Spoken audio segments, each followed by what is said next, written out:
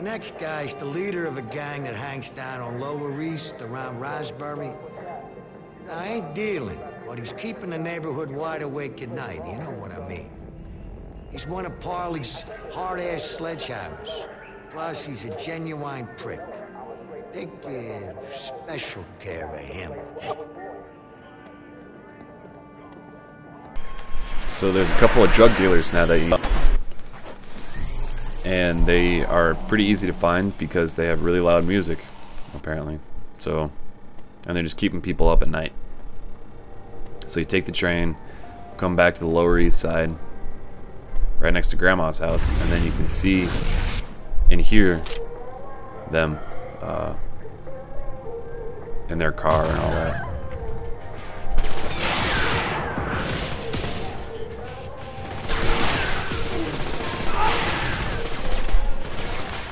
Now, again, this is an area where it looks like it's dark, but it's actually not, so using your darkness powers isn't going to be very effective.